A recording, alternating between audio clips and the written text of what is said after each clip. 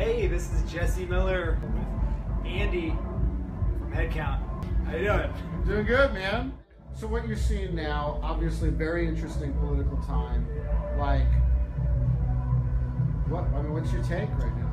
I think a really big issue now is gerrymandering, and it's really gotten, it gets a little bit into the weeds, but there's just so many districts where it's not competitive. And when you look at the actual distribution of America, it's pretty split 50-50 Republicans, Democrats. But if you look at the amount of power represented by people in office, I think it's something like 65% Republican. They've really been able to leverage that and gerrymander districts to take a lot of control at the state level, and that to me is kind of a sign of the basic tenets of democracy kind of going off the rails. Where do you think the fight is? Where do you think, what is the message right now, and what resonates with you, and what do you think will resonate with your fans?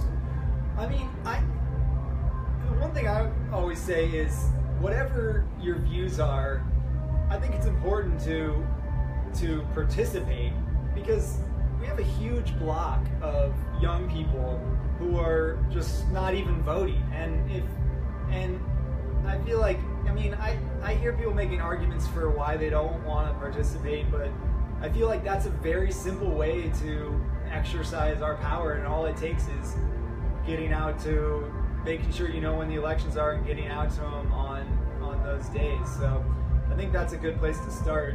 What's happening in your community? Well, yeah, in Philadelphia especially, you know, it's obviously a very strong liberal pocket, and then you have the rest of Pennsylvania, which is the complete opposite. So on statewide, it's always a little bit of a battle between what Philly wants and what the rest of the state wants.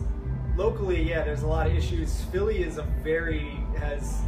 has some of the very poorest neighborhoods for a large city in the country, and the schools have no money, so there's a lot of issues, and a lot of people are moving into the city.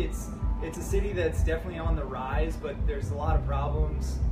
Obviously, the opioid epidemic has been really bad there for a long time, so that's something people are trying to put out ideas for, like safe injection sites is one idea that's up right now. So I think just anything could help. I live near a lot of that, and you know, it's that for addicts, that is not a good life, and it's something we should be working to help.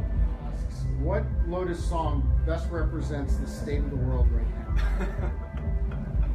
I don't know. I don't think we write political songs or I think we try to represent our world in a slightly more abstract way. So I don't have a good answer. Like from a feeling standpoint? A feeling standpoint?